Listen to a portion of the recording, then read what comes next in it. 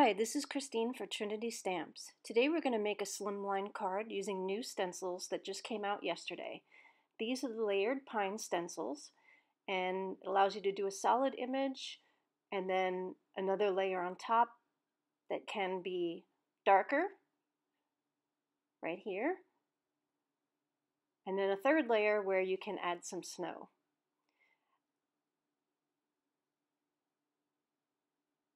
Then there's some other images that you can use, some of which I will be using and some of which I won't be using. So here is a slimline card. I'm placing it and trying to make sure that everything that I'm going to put on it will fit. So I want to get those extra items, the star on top and the light as well. So I'm measuring it out beforehand, and now I'm placing tape so that I can keep my project clean.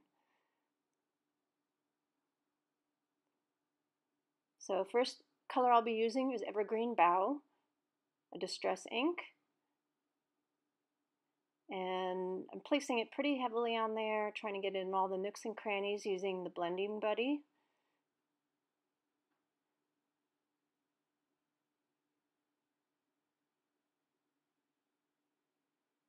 And you want to make sure that it's good and dry before you add the next layer.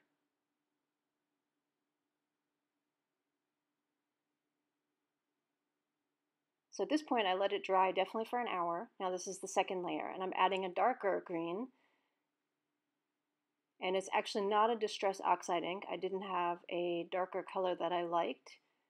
So it's just a dye ink, and it works fine with placing it over the distress oxide ink. So that goes to show you, just use whatever you have. Again, I'm pressing pretty heavily. I want to get that color in there.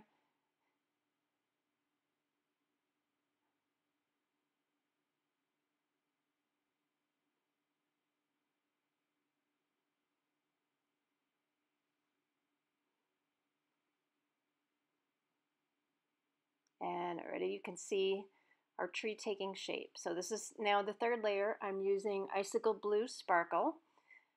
It's a paste. So now I'm switching things up to make the snow, and I'm using it wherever I can. And as you'll see in a moment, I'm going to have to do multiple layers.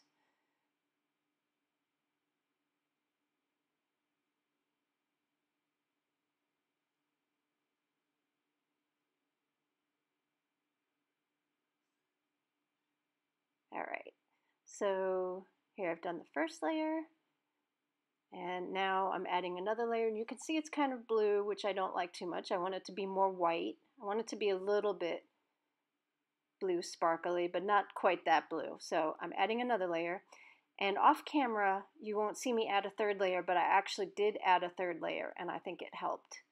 So here's the second layer, and off camera I've done the third layer. So this is after 3 layers of paste, and now I want to add the star on top and sort of the shine that goes with it. So I'm using Scattered Straw Distress Oxide ink, and again taping it so I won't mess up my project, and using my blending buddy, getting that all in there. This is more for just marking where I'm going to put it. I'm going to use some gold paste so it really shows. It just allows me to line up all the other elements, and it won't even show afterwards. So here I'm just adding more scattered straw, getting it really well into the stencil, and then the third layer.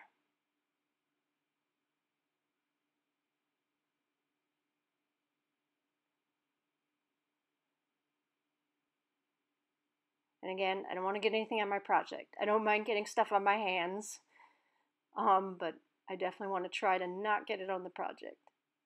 So there we go. That's sort of the blueprint, and you're going to see now I'm going to use any gold paste you have. This is just the gold paste I happen to have. I've had it for a while and not used it much, but I thought this was a perfect occasion. So it is from Faber-Castell.